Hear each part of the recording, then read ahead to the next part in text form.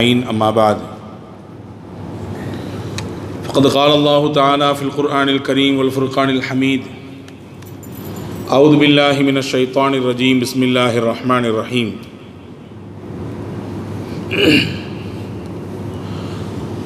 والذاكرين الله كثيرا والذاكرات أعد الله لهم مغفرة وأجرا عظيما وقال نبينا محمد رسول الله صلى الله عليه وسلم عن عائشة رضي الله تعالى عنها أنها قالت يرحم الله المهاجرات الأول اللهم صل على سيدنا محمد وعلى آل سيدنا محمد وأنزله المقعد المقرب عندك يوم القيامة. எல்லாம் வல்ல அல்லாஹுவின் பேரருளும் பெருங்கருணையும் கண்மணி நாயகம் முஹம்மது ரசூலுல்லாஹ் ஸல்லல்லாஹு அலைஹி வஸல்லம் அன்னவர்கள் மீதும் அவர்களை பின்பற்றிய சத்திய சஹாபாக்கள், நல்லோர்கள், சுஹதாக்கள், சாலிஹீன்கள், இறைநேச பெருமக்கள், குறிப்பாக இந்த ஜும்மாவின் அவையில் ஒன்று கூடியிருக்கிற வர இருக்கிற நம் அத்தனை மக்களின் மீதும் வல்ல ரஹ்மான் தன் அன்பையும் அருளையும் எப்பொழுதும் நிறைவாக தந்தருள் புரிவானாக. நம் தவறுகளை, பாவங்களை அல்லாஹ் மன்னித்து அவனுடைய திருப்பொருத்தத்தை பெற்ற நன்மக்கள் கூட்டத்தில் நம் எல்லோரையும் சேர்த்து கொள்வானாக. வாழும் காலம் வரை ஆரோக்கியத்தை தந்து கைகால் சுகத்தை கடைசி வரை கொடுத்து மருத்துவமனையின் செலவினங்களை விட்டு துன்பங்களை விட்டு நம்மையும் நம் குடும்பத்தார்களையும் அல்லாஹ் காத்தருள் புரிவானாக.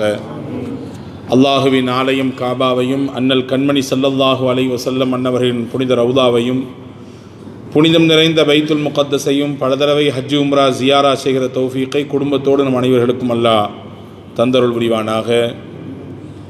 இந்த உலகை விட்டு பிரியும் சமயம் லா இலாஹ இல்லல்லாஹ் முஹம்மது ரசூலுல்லாஹ் என்ற திருக்கலிமாவை மொழிந்த வண்ணம் நம்முடைய ஆத்மாக்களை அல்லாஹ் கைப்பற்றி நாளை ஜன்னத்துல் ஃபிர்தௌஸிலே கண்மணி நாயகம் முஹம்மது ரசூலுல்லாஹ் ஸல்லல்லாஹு அலைஹி வஸல்லம் அன்னவர்களோடு சேர்ந்து ஜன்னத்துல் ஃபிர்தௌஸில் இருக்கக்கூடிய நசீபை நமக்கும் நம்முடைய சந்ததிகளுக்கும் நம்மை பெற்றவர்களுக்கும் நமக்கு கல்வி தந்தவர்களுக்கும் அத்துணை மக்களுக்கும் அல்லாஹ் தந்தருள் புரிவானாக.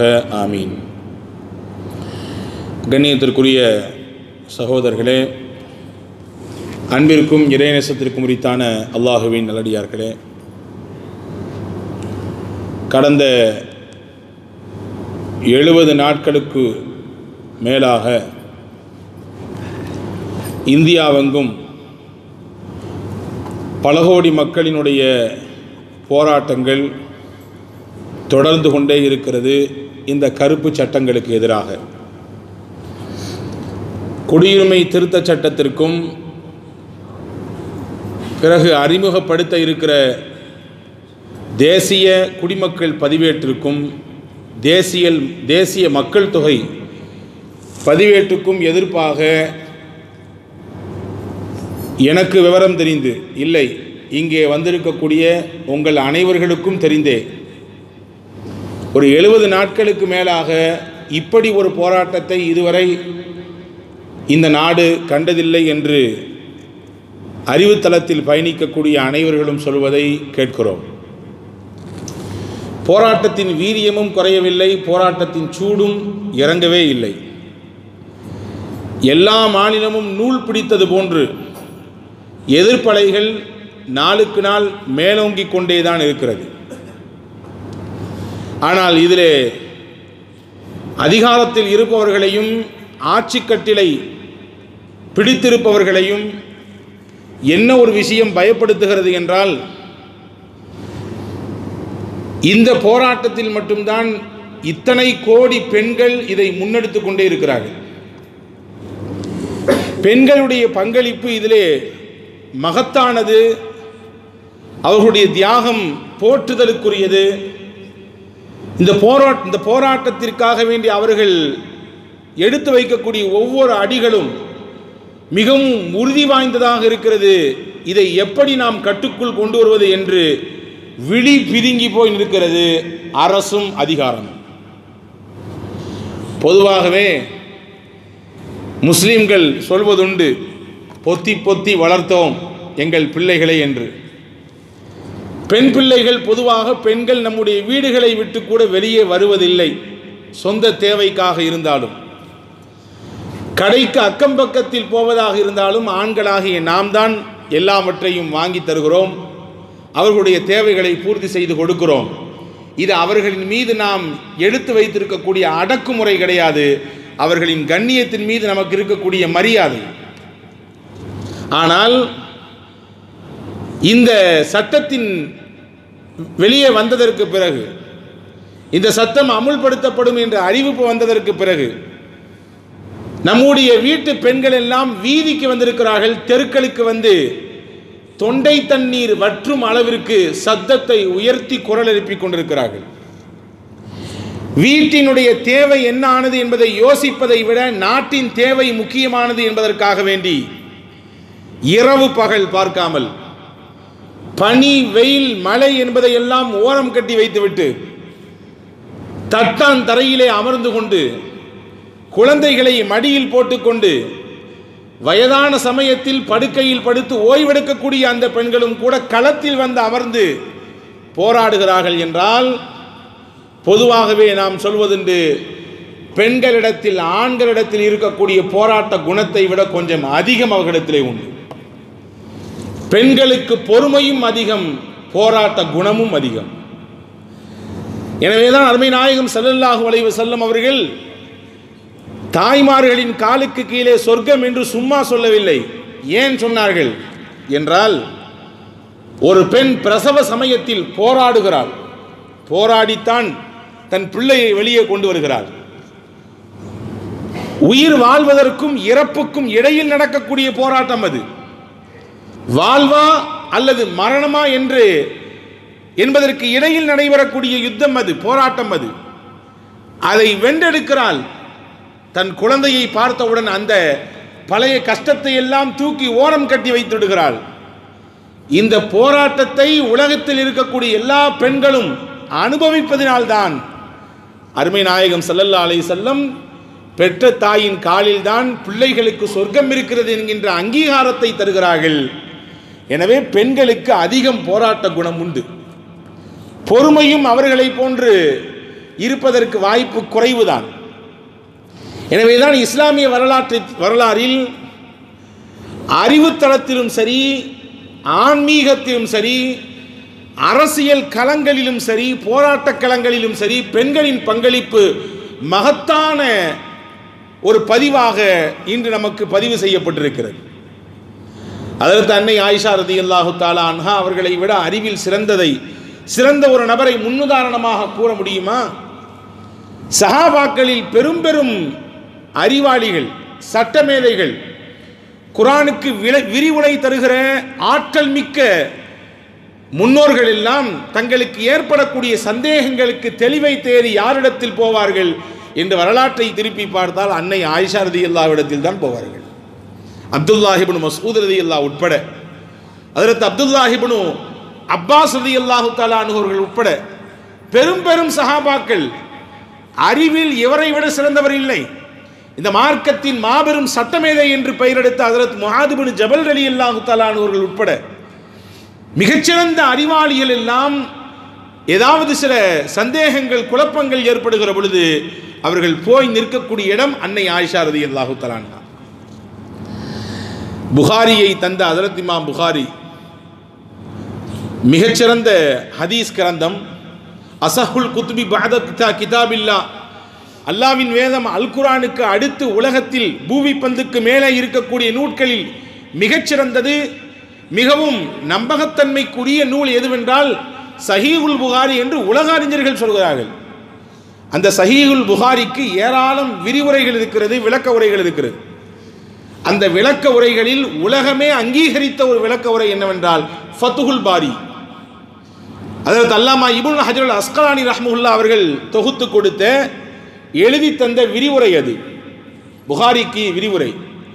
அந்த இமாம் அல்லாமா இப்னு ஹஜர் அஸ்கலானி ரஹ்மத்துல்லாஹி சொல்கிறார்கள், என்னுடைய முன்னேற்றத்திற்கு காரணம் நான் இவ்வளவு பெரிய நூலுக்கு இவ்வளவு பெரிய பாகங்களில் விரிவுரை எழுதியதற்கும் மார்க்கம் சார்ந்த பல்வேறு விதமான பிரச்சனைகளில் தீர்வை சொல்லக்கூடிய அளவிற்கு ஆற்றலை அல்லாஹ் எனக்கு எப்படி கொடுத்தான். நான் என்னுடைய ஆசிரியர்களை பின்னோக்கி பார்க்கிறேன், அதிலே ஒரு பெண்மணி உண்டு, அந்த பெண்ணிடத்தில் நான் படித்த ஆரம்ப கல்விதான் என்னை ஒரு மிகப்பெரிய மகானாக, அறிவில் ஆற்றலில் மிகச்சிறந்தவனாக உயர்த்திருக்கிறது என்று அல்லாமா இப்னுல் ஹஜர் அஸ்கலானி ரஹ்மத்துல்லாஹி சொல்வார்கள். இப்படி உலகத்தில் சஹாபாக்களின் காலம் தொட்டு இன்று வரை அறிவுத்தளத்தில் முன்னுதாரணமாக இருக்கக்கூடிய பெண்கள் ஏராளம் உண்டு. அதே போன்று ஆன்மீகத்தில், வணக்க வழிபாட்டில் பெண்களை ஏராளம் முன்னுதாரணமாக காட்டலாம். நம்மிலே பிறக்கக்கூடிய பெண் குழந்தைகளுக்கு ராபியா என்று பெயர் வைக்கிறோம். ராபியத்துல் பசரியா என்று பல பிள்ளைகளுக்கு பெயர் வைப்பதை பார்க்கிறோம். அந்த பெயரிட்டு அழைக்கிறோம். யார் அந்த ராபியா? ஒரு மிகச்சிறந்த இறைநேச பெண்மணி, அல்லாஹ்விடத்தில் தன்னை முழுவதுமாக அர்ப்பணித்து இபாதத்தில், வணக்க வழிபாட்டில் இப்படித்தான் முன்னுதாரணமாக இருக்க வேண்டும் என்று தன்னை காட்டி தந்த பெண்மணி. நான் வணங்குவது, நான் இரவின் மத்திய பகுதியில் எழுந்து நின்று கண்ணீர் விடுவது, ரப்பே நீ வைத்திருக்கக்கூடிய சொர்க்கத்திற்காக வேண்டி அல்ல. அந்த அம்மா சொன்னாங்க, உலகத்தில் யார் சொர்க்கத்திற்காக வணக்க வழிபாடுகள் செய்கிறார்களோ அவர்களுக்கு நீ அந்த சொர்க்கத்தை கொடுத்து விடு. நான் வணக்க வழிபாடு செய்வது நரகத்தை விட்டு பாதுகாப்பு தேடி என்பதும் அல்ல. யார் நரகத்தை விட்டு பாதுகாப்பு தேடி அமல் செய்கிறார்களோ அவர்களுக்கு வேண்டுமானால் அந்த பாதுகாப்பை கொடு. பின்பு நான் ஏன் இபாதத் செய்கிறேன், நான் ஏன் இப்படி என்னை இந்த இறை வணக்கத்திலே என்னை கட்டி போட்டுக் கொண்டேன் என்றால் உன்னுடைய திருப்பொருத்தத்தை தேடித்தான். இதை தாண்டி எனக்கு வேறு எந்த நோக்கமும் இல்லை. என்னுடைய காரியங்கள் அனைத்தும் உன்னுடைய திருப்பொருத்தத்தை பெற்றதாக இருக்க வேண்டும் என்ற லட்சியத்தோடு நான் பயணிக்கிறேன். எனக்கு இது மட்டும் கிடைத்தால் போதும், இதை விட எனக்கு வேறு எதுவும் பெரிதில்லை. சொர்க்கம் பெரிதில்லை, நீ எனக்கு சொர்க்கத்தில் தரக்கூடிய சுகபோகங்கள் பெரிதில்லை, உன் திருப்பொருத்தம் போதும் என்று சொல்லி உலகத்தில் பெண்களுக்கு ஒரு ஆகச்சிறந்த முன்மாதிரியாய் வாழ்ந்து காட்டிய பெண்மணி ஹஜ்ரத் ராபியா. சஹாபாக்களில் ஏராளம் பெண்களை சொல்லலாம். உம்மு வரக்கத்துல் அன்சாரியா என்று சொல்லக்கூடிய ஒரு சஹாபிய பெண்மணியின் வரலாறு வாசிக்கிற பொழுது மிகச்சிறந்த ஒரு எடுத்துக்காட்டை நமக்கு கொடுக்கிறது. உம்மு வரக்கத்துல் அன்சாரியா நாயகத்திரத்தில் வந்து கேட்பார்கள், யா ரசூலல்லாஹ், யுத்த களத்திற்கு ஆண்கள் எல்லாம் போகிறார்கள், நானும் வர வேண்டும் என்று ஆசைப்படுகிறேன். வயசானவங்க, வயதில் மூத்தவர்கள், இருந்தாலும் எனக்கு ஆசை இருக்கிறது, என்னுடைய பங்களிப்பு யுத்த களத்தில் ஏதாவது இருக்க வேண்டும், நோக்கமெல்லாம் ஒன்றுதான், அந்த களத்திற்கு வந்து நான் ஷஹீதாக்கப்பட வேண்டும் என்று கேட்கிறார்கள். அருமை நாயகம் ஸல்லல்லாஹு அலைஹி வஸல்லம் அந்த பெண்மணியினுடைய வயதையும் பார்க்கிறார்கள், பெண்ணிடத்தில் இருக்கக்கூடிய ஆர்வத்தையும் தேட்டத்தையும் பார்த்து ஒரு தீர்வு கொடுக்கிறார்கள். நீங்கள் திருக்குரானை அதி அற்புதமான குரலில் ஓதக்கூடிய பெண், எனக்கு தெரியும். மதீனாவில் இருக்கக்கூடிய பல ஆண்களின் உள்ளத்தை ஈர்த்தவர்கள் நீங்கள். உங்களின் குரலை கேட்டால் அப்படியே சொக்கி போய்விடுவார்கள் பலர். எனவே நீங்கள் திருக்குரானை ஓதிக்கொண்டே இருங்கள், வீட்டில் இருந்தவாறே ஓதிக்கொண்டே இருங்கள். நீங்கள் ஓதும் காலமெல்லாம் நிச்சயமாக அல்லாஹ் வீட்டில் இருக்கிற பொழுது உங்களுக்கு ஷஹாதத்தை தருவான். களத்திற்கு வந்துதான் போராடி இன்னுயிரை கொடுத்து ஷஹாதத்தை அடைய வேண்டும் என்பது இல்லை. நீங்கள் வீட்டுக்குள்ளே இருந்தாலும் ஷஹாதத் கிடைக்கும் என்று அங்கீகாரம் கொடுத்தார்கள். வரலாறு நீளுகிறது. நாயகம் சொன்னது போலவே அந்த அம்மா வீட்டில் குரான் ஓதிக்கொண்டிருக்கிற பொழுது, குரானை மனனம் செய்த அந்த குரானை தொழுகையில் சத்தமிட்டு ஓதுகிற பொழுது அவர்களுடைய உயிர் கைப்பற்றப்படுகிறது. வீட்டில் வேலை பார்த்த பணியாட்களையே குத்தி கொலை செய்கிறார்கள் என்று வரலாறு முடிகிறது. நான் எதற்கு சொல்கிறேன்? இபாதத்தில், ஆன்மீகத்தில், அல்லாஹ்வை நெருங்குவதில் முன்னுதாரணமான பெண்கள் ஏராளம் இஸ்லாத்தில் உண்டு. அதே போன்றுதான் அரசியல் களத்திலும் போராட்ட களத்திலும் மிகச்சிறந்த முன்னுதாரணத்தை பெண் சமூகம் கொடுத்திருக்கிறது. இன்னும் அதற்கு முன்னுதாரணமாய் வாழ்ந்து கொண்டிருக்கிறது. இஸ்லாத்தின் முதல் வீரமங்கை யார் என்று கேட்டால் எல்லாரும் சொல்லுவோம், அன்னை சுமையா ரலியல்லாஹு தஆலா அன்ஹா. நாயகம் துஆ செய்வார்கள், அல்லாஹும்மர்ஹம் ஆல யாசிர், யா அல்லாஹ் யாசிருடைய குடும்பத்திற்கு நீ ரஹமத் செய்வாயாக. யாசிருடைய குடும்பம், யாசிர் அவருடைய மனைவி சுமையா, இவர்களுக்கு பிறந்த பிள்ளை அம்மார், தியாக செம்மலின் குடும்பம் இது. இஸ்லாத்திற்காக வேண்டி இவ்வளவு தியாகங்களை மேற்கொள்கிறார்கள். மதீனாவின் மக்காவின் வீதிகளில் நடமாடுகிற பொழுதெல்லாம் இந்த குடும்பம் படுகிற வேதனையை நாயகத்தால் பார்த்து ஜீரணிக்க முடியாது. அப்பொழுது அவர்கள் அந்த குடும்பத்தாரிடத்தில் பெருமானார் சொன்னதெல்லாம் இஸ்பிர் இஸ்பிர், பொறுமை காலங்கள், உங்களுக்கு இன்ன மௌஇதகுமுல் ஜன்னா, உங்களுக்கு சொர்க்கம் வாக்களிக்கப்பட்டிருக்கிறது. இந்த வார்த்தையை மட்டும் கேட்டுக்கொண்டு அந்த குடும்பமே பொறுமை காத்தது. முதலாக இஸ்லாத்திற்காக வேண்டி இன்னுயிரை தந்த பெண்மணி அன்னை சுமையா ரலியல்லாஹு தஆலா அன்ஹா. ஏன் தந்தாங்க? அநீதிக்கு எதிராக போராடி, அசத்தியத்திற்கு எதிராக குரல் கொடுத்து, அதிலே நிலைத்திருந்து, உயிரே போனாலும் இதை விட்டு நான் பின்வாங்க மாட்டேன் என்ற வைராக்கியம் அந்த பெண்ணிடத்தில் இருந்தது. இன்னைக்கும் வரலாறாக அந்த பெண் வாழ்ந்து கொண்டிருக்கிறார்கள்.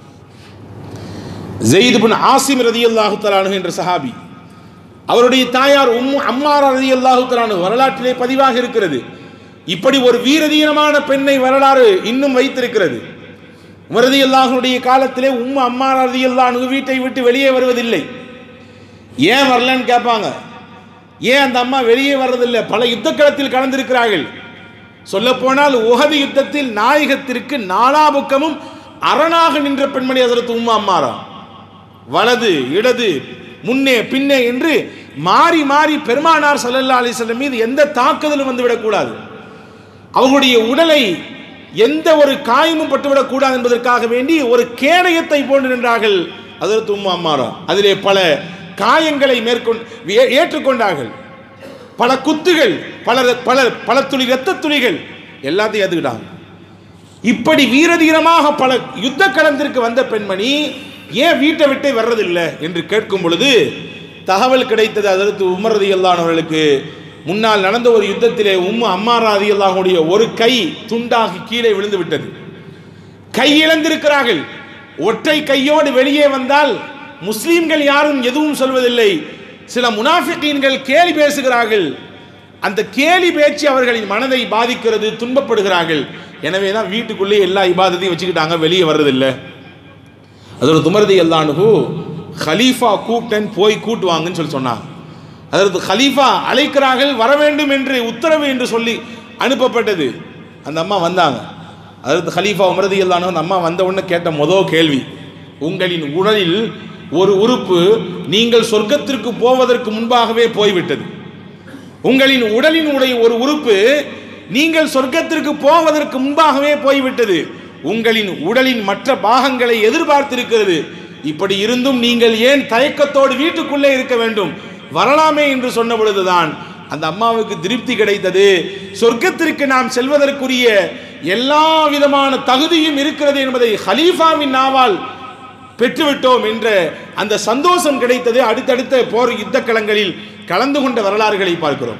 சொந்த மகன் ஸெய்த் இப்னு ஆசிம் இரத்த கோலத்தில் இருக்கிறார்.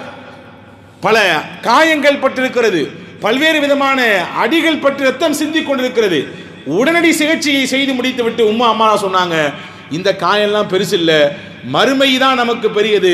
நாயகம் களத்தில் இருக்கிறார்கள், அவர்களுக்கு எந்த பாதிப்பும் வராமல் நீ தான் அரணாக நிற்க வேண்டும் என்று உஹது களத்தில் தன்னுடைய மகனின் காயத்தை பெரிதுபடுத்தாமல் நாயகத்தின் மீது இருந்த அந்த அன்பையும் அக்கறையும் அங்கே வெளிப்படுத்தினார்கள் என்பதை வரலாறு நமக்கு காட்டுகிறது. இப்படி வீரதீரமான பெண்கள் ஏராளம் உண்டு, ஏராளம் உண்டு. இஸ்லாமிய வரலாற்றில் போராட்ட களத்திற்கு வந்ததற்கு பிறகு திரும்பி போவதையோ அல்லது பயந்து ஒடுங்கி போவதையோ முஸ்லிம் பெண்கள் எங்கேயும் காட்டியதில்லை. வரலாற்றில் இப்படி ஒரு செய்தி வரும். ஹந்தக் யுத்தத்திலே பெருமானார் ஸல்லல்லாஹு அலைஹி வஸல்லம் பெண்களை எல்லாம் ஒரு மாளிகைக்குள்ளே வைத்திருந்தார்கள், கோட்டைக்குள்ளே.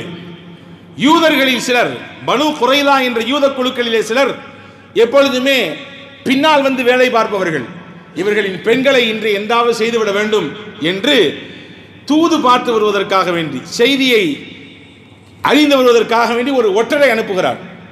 ஒற்றர் போகிறார்.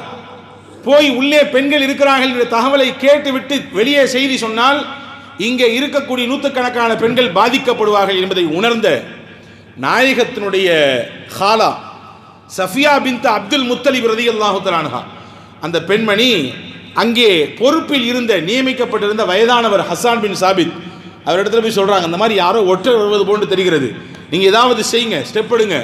அந்த மனுஷன் அவர் சொல்லிட்டாங்க, அந்த சஹாபி தான், இருந்தாலும் வயதில் மூத்தவர், பெரியவர், என்னால் எழுவதற்கு சக்தி இல்லை, எதிர்கொள்வதற்கு உண்டான ஆற்றல் இல்லை, நான் பெயருக்கு பாதுகாப்பாக இருக்கிறேன்.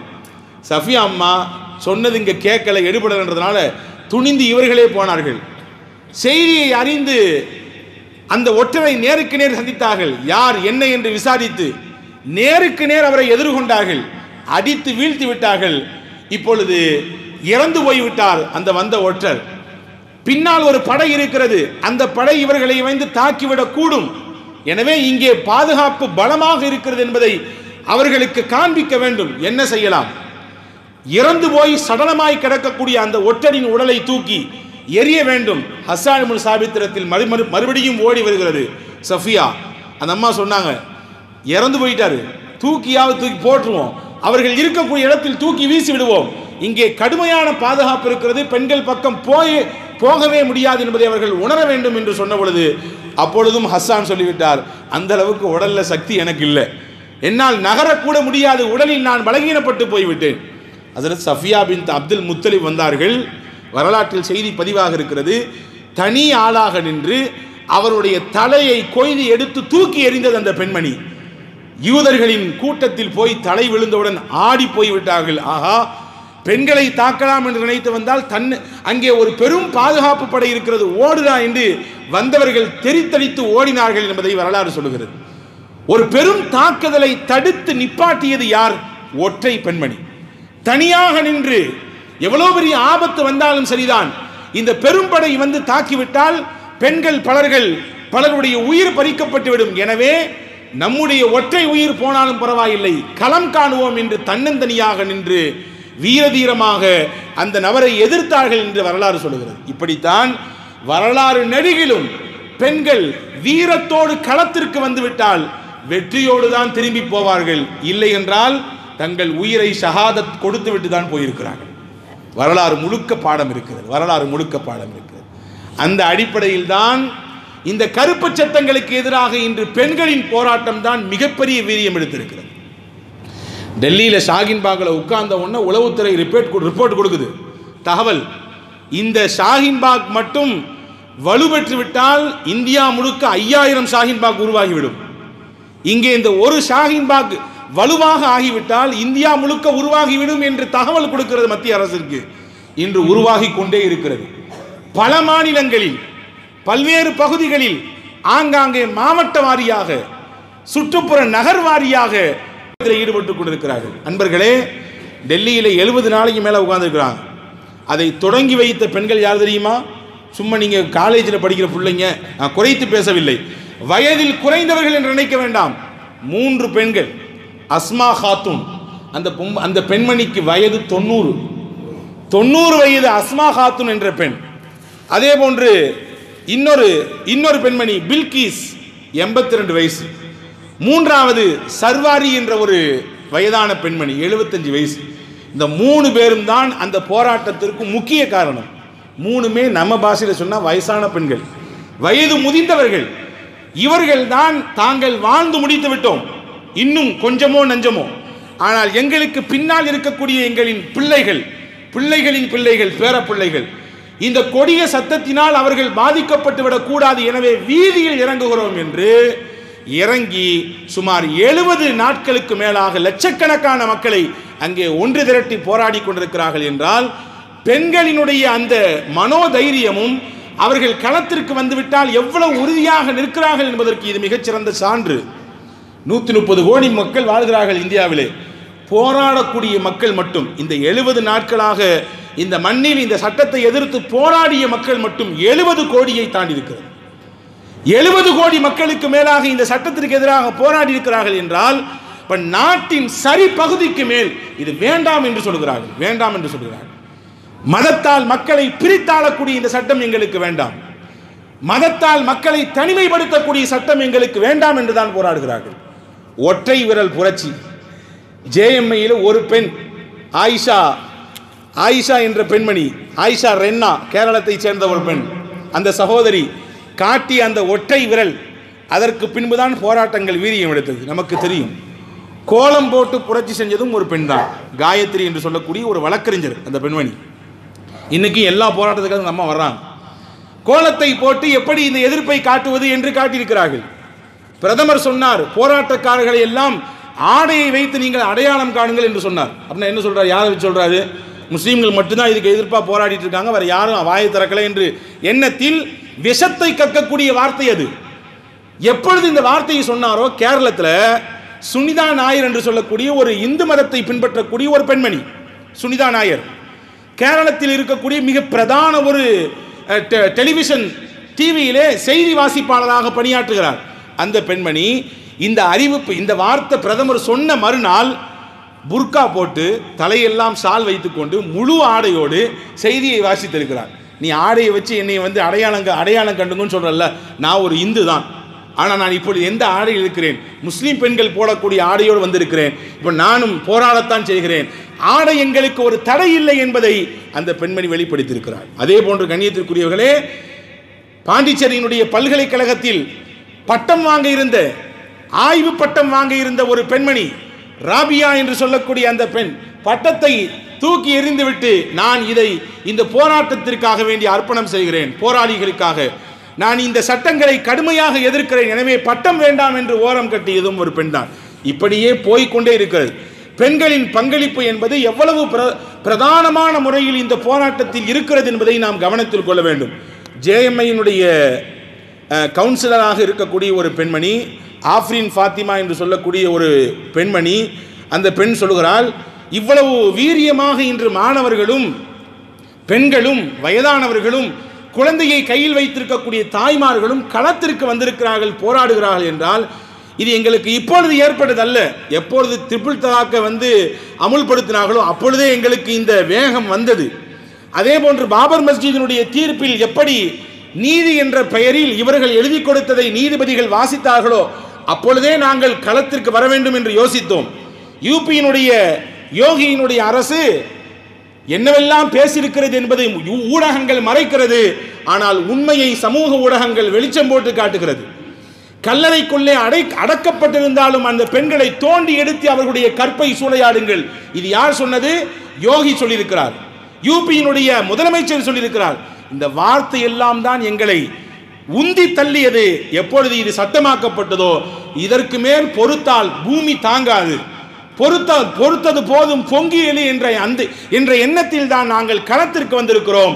நாங்கள் யாரையும் பயப்படுபவர்கள் அல்ல, நிச்சயம் பயப்படவும் மாட்டோம், கடைசி வரை நீதிக்காக வேண்டி போராடி கொண்டே இருப்போம் என்று ஜேஎம்ஐயினுடைய மாணவியினுடைய அந்த கவுன்சிலர், அந்த பெண்மணி ஆஃப்ரின் சொல்லியிருக்கக்கூடிய வார்த்தைகளை கவனத்தில் கொள்கிறோம். அன்பர்களே, இந்த அடிப்படையில் தான் கடந்த வாரம் வண்ணாரப்பேட்டையில் பெண்கள் எல்லாம் சேர்ந்து சில ஆண்களும் இணைந்து அங்கே தொடர் போராட்டத்தை முன்னெடுத்திருக்கிறார்கள். என்ன நடந்தது, எப்படியாக அந்த போராட்டம் திரிக்கப்பட்டது உங்களுக்கு எல்லாம் தெரியும், சொல்லி தெரிய வேண்டிய அவசியம் இல்லை. இன்னைக்கு செய்தி வந்திருக்கிறது, வண்ணாரப்பேட்டையினுடைய அந்த போராட்டத்தை ஒடுக்குவதற்காக வேண்டி மேலே இருந்து உத்தரவு வந்திருக்கிறது. இங்கே இல்லை, பொதுவாகவே குடும்பியை யார் ஆட்டுகிறார்கள் என்று தெரியும், தமிழகத்தின் குடும்பி யார் கையில் இருக்கிறது என்று தெரியும். அங்கே கொடுத்த ஆட்டம் தான் இங்கே தினகரனின் மூலமாக அங்கே வன்முறை கட்டவிழ்த்து விடப்பட்டிருக்கிறது. இங்கே யோசிக்க வேண்டும், இங்கே 70 நாட்களாக இந்த மண்ணில் போராட்டம் நடந்திருக்கிறது. எங்காவது போராளிகள் கல்லெடுத்து வீசியிருக்கிறார்களா? எங்காவது வன்முறையை அவர்கள் வெளிப்படுத்தியிருக்கிறார்களா? அரசுக்கு, குறிப்பாக காவல்துறையை எதிர்த்து காவல்துறையை அத்துமீறி ஏதாவது செய்திருக்கிறார்களா? கிடையவே கிடையாது, எங்கேயுமே கிடையாது. நடந்தது எங்கே என்றால், காவல்துறை பாதுகாப்பு என்ற பெயரில் இருக்கக்கூடிய சில விஷமிகள் தான் இந்த வேலையை செய்து கொண்டிருக்கிறார்கள் என்பதை எல்லாம் வெளிச்சம் போட்டு காட்டிக் கொண்டிருக்கிறது ஊடகங்கள், சமூக ஊடகங்கள்.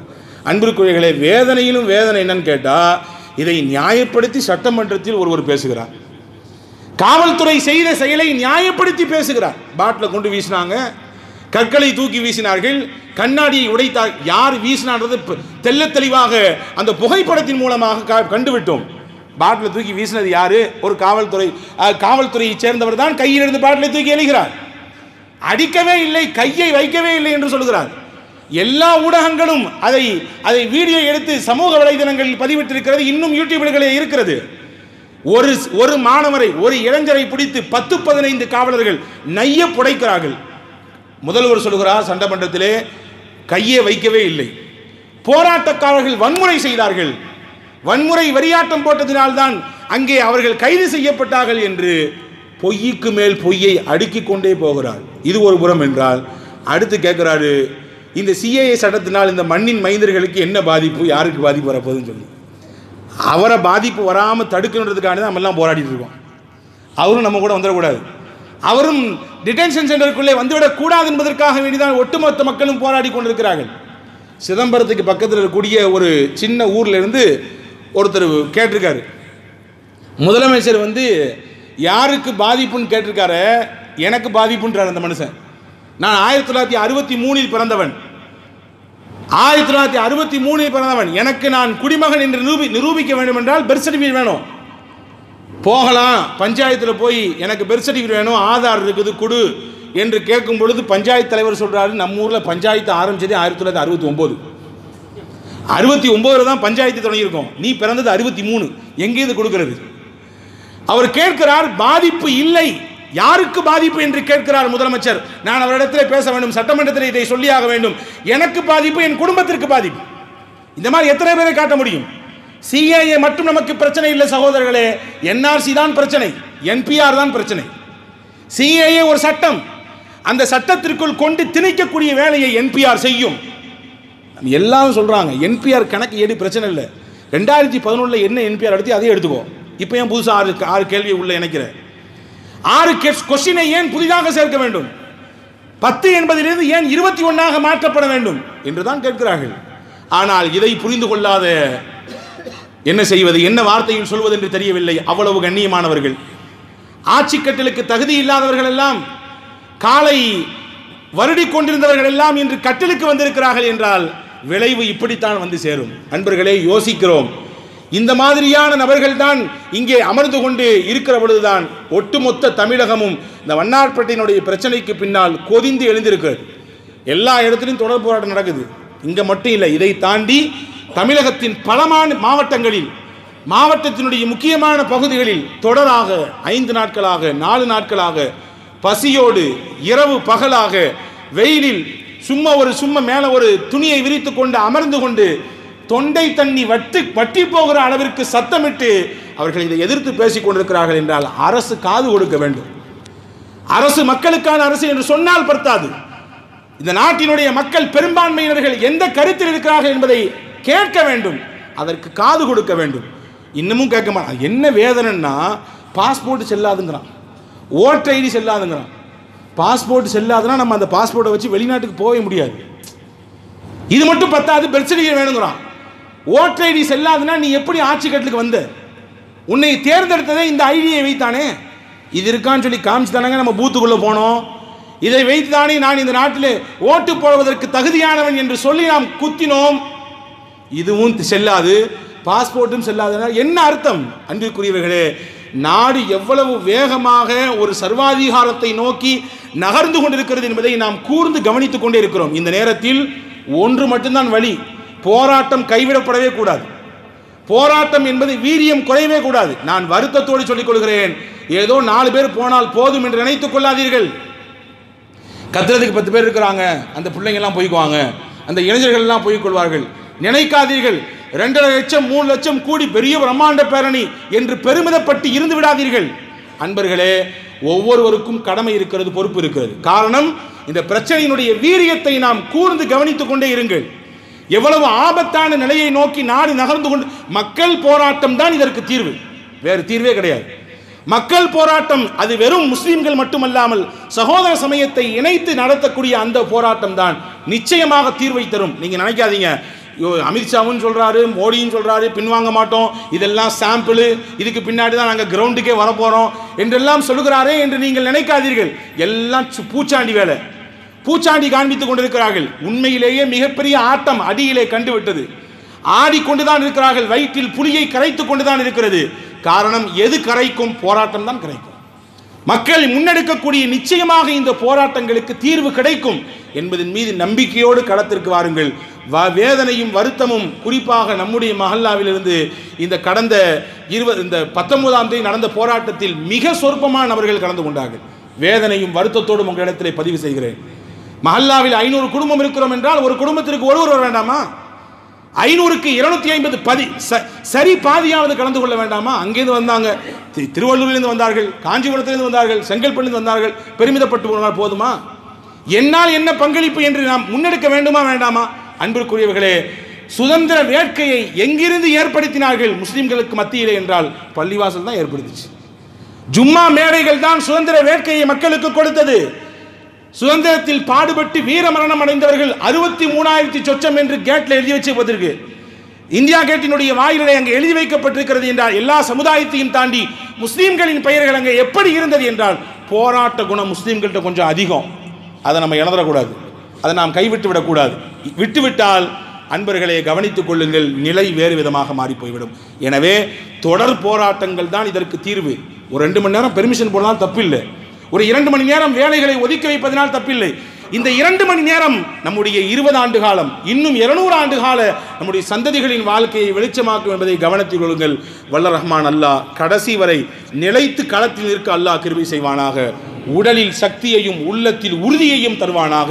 பாசிசத்தையும் அநியாயத்தையும் அக்கிரமத்தையும் அநீதியையும் எதிர்த்து துணிச்சலோடு சக்தியோடு ஈமானிய பலத்தோடு எதிர்கொள்வதற்கு அல்லாஹ் நம் அனைவர்களுக்கும் கிருபை செய்வானாக. எவ்வளவு பெரிய அடக்குமுறைகள் ஏவப்பட்டாலும், அது காவல்துறையோ அல்லது அரச பயங்கரவாதமோ, எவ்வளவு பெரிய அடக்குமுறைகள் ஏவப்பட்டாலும் நெஞ்சை நிமிர்த்தி கொண்டு கலிமாவை சொல்லிக்கொண்டு களத்தில் கடைசி வர நிற்பதற்கு அல்லாஹ் கிருபை செய்வானாக. ஆமீன். வாஹிரு தாவான் அல்ஹம்துலில்லாஹி ரப்பில் ஆலமீன்.